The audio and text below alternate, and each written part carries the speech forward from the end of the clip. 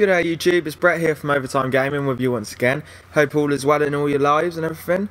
Now, this video we've got some more FIFA 13 connected career modes. If you've watched any of the other videos, we're Newcastle United and we're leading a French Revolution. Now, if you know anything about Newcastle, you'll know we've got a number of French players. I mean, in tonight's real life game against Anzi Maka blah blah blah blah, whatever their second name is, from Russia, I think it's Russia, we in the Europa League, we actually have 7 French players starting and without a striker, but we'll get onto that later. Now anyway, back to the series. So far in the series we haven't had a very good start.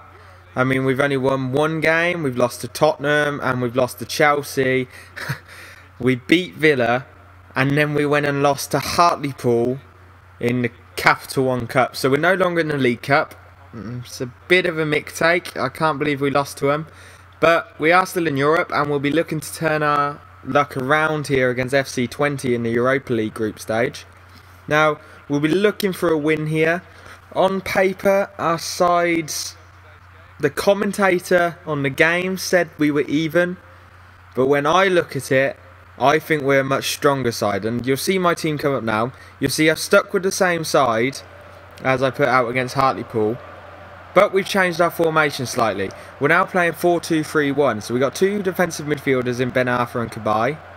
Well, Ben Arthur is playing more of a centre midfielder, and we've got Sissoko on the right midfield, Menez on the left, Jeffron as centre attacking midfield, and then Thierry Henry up front.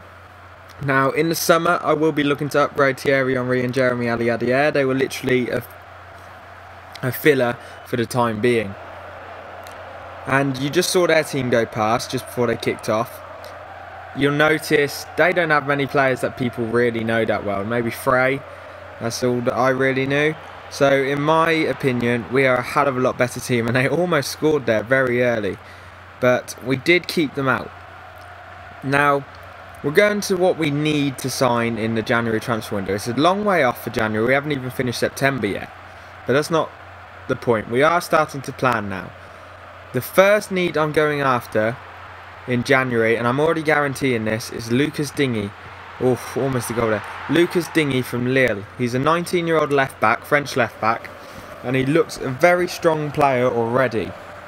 And I will be looking to bring him in so I can put Bakali on the bench rather than starting. Now, that will also have to strengthen our defence up, but I really like Digne's attacking prowess. I think he's a very good player and has great potential and will be one of the best for France in the future. So if we can bring him in, and I think they want around 4 million for him, and I can handle paying that. We will try and put a player in the deal and so we can spend less, but if we can't, I'm not too worried about that. Now, the other need is a striker. And this is the need. I'm not really sure who we're going to go after yet because, of course, strikers are overpriced. Hang on, let's just see what comes from this attack. It's a lovely ball in. Oh, it's a beautiful finish. And, of course, Newcastle go 1-0 down here, but that is an absolutely beautiful finish. As you can hear, the crowd here at St James's Park has gone slightly silent. They don't know what's hit them. I mean, look at this beautiful cross and then the... Oh, that's just beautiful. The finish, he was off balanced and he pulled it back from behind him. It's a lovely finish, and if a Newcastle player had done that, the crowd would have loved it. Now, back to the striker issue. Right now we have Jeffron, who I prefer playing as a centre attacking midfielder in all honesty. He will definitely be staying. We've got Aliadier and Thierry Henry. Now, if a good deal comes for either of them in the January transfer window, we strike right back. Thierry Henry. That is why we bought him. And I don't want to sell him, but that is why we bought him. Finishes like that. Moments of class. Moments of brilliance. Now, he's on the old side, and that's one of the reasons why I am considering selling him in January, if not at the end of the season. But for the time being, the reason we got him is finishes like that. Now, in January, as I was saying, we're going after a striker. And if the right amount of money comes in for either Aliadier or Henry, we will be selling them to raise funds for this striker. Now, I know I've just bought both of them, but like I said, they were just need fillers. So if we do need to sell them, I'm fine with that, if we can get our striker. And as in earlier episodes, I was going after Benzema, but I don't have the money anymore. That will definitely have to be a next season thing. So we will be going after someone like Gomes or Gamero. Now, they're both good players. Gomes is slightly older, a couple of years older. And he's also about £1 million more. So we may not be going after him. We may be going after the Gamero. Gomes is the one I actually want, but Gamero may be the best option. But the other player I'm looking at, and this is probably the most likely, is Giroud from Arsenal. Oof, I nearly scored again. From Arsenal. And obviously I couldn't buy him this transfer window because they have just recently bought him. But January I may be able to. And he's about £1 million cheaper than Gamero. So he's about, I think he's about 5.5 or 6.5 million. And I can handle paying that. I'll probably have to pay around 7 for him. But I can handle paying that for a top quality striker, especially when I've still got players to sell. So I'm okay with that.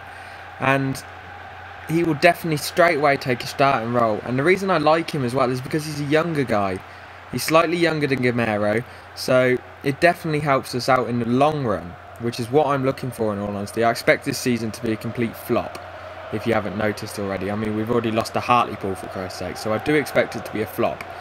But if we can pull something out of the bag, that will definitely be a bonus. But I'm looking to build for the long run.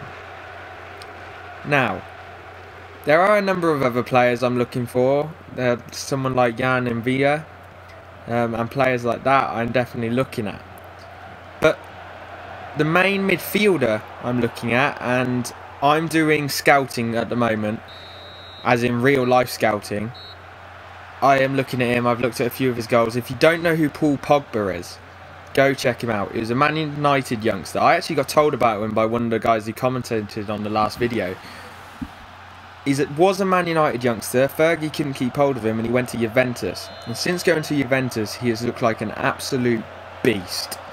Now, if you don't know who he is, go on YouTube, pause this video, go open another tab and go look for him. Type in Paul Pogba 2 goals versus Udinese. Look at those 2 goals from a centre midfielder and you will just be amazed. That is why I'm going after him. He's a young player who I will probably have coming off the bench for now, and he will just make our team so much better. If we do get him, I'm guessing he'll go on the bench straight away, but he may push Jeffron to the bench and he'll play as a centre attacking midfielder. But then again, it also depends on if I go after Jan and Villa. And if we get Jan and Villa, him and Kabay will play holding midfielders, with Sissoko playing an attacking midfielder. So again, Jeffron will be pushed to the bench.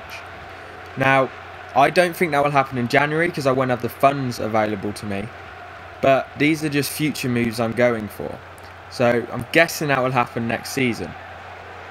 So look out for that. Obviously that's a long way off because we've got so many episodes left to do. I mean, we're not even out of September yet.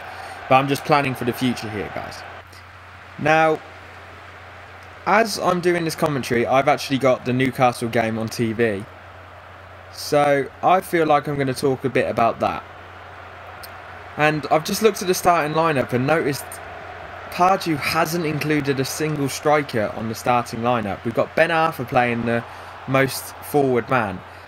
I'm okay with that because Ben Arthur's an attacking prowess, an attacking presence. So I'm kind of okay with that. But I would like him to start a striker. Now the issue we have, I don't want him to start Shola Amiobi. So I'm seeing why he doesn't want to play a striker. Amiobi's not very good. He never has been very good. But as well as that, Jeffron and Cisse are basically our only 2 striking threats other than Amiobi. So we don't want to be overworking them. And playing them this week, as they played at the weekend, so the weekend this week, next weekend, and next week in the Europa League again, is not going to be the best idea. Because that's 4 games in the space of a week and a half. And I can definitely see in that have damaging effects. And we can't risk an injury to a striker right now. So I can understand why he's doing it. But again, I just think it's a bad move by Pardew. As much as I don't like Amiobi, I think I would have had to start him. purely for that striker presence. But let's see how it goes. We may pull it out the bag. I mean, by the time this video is actually uploaded, the game will be over, so we'll see if it had worked or not. I don't see Ben Arthur lasting the whole game. Oh no. 78th minute, we go down 2-1. Hopefully we can come back from this, but the way our form's been lately, I don't know if we can. But you have to watch the end of the video to see if we can come back. Now, going back to the real football, I think Pardew needs out. I think he's run his course with this side. He's a good manager, but this side's got too big for him now. He's too talented. I mean, position-wise in the Premier League, I'd give him till the end of the season. Get us out of this relegation battle. I mean, if we win at the weekend and certain teams above us don't, we could actually end up 10th or 11th. So, it will help us out. I mean, I don't think we're going to be in Europe next year unless we win the Europa League.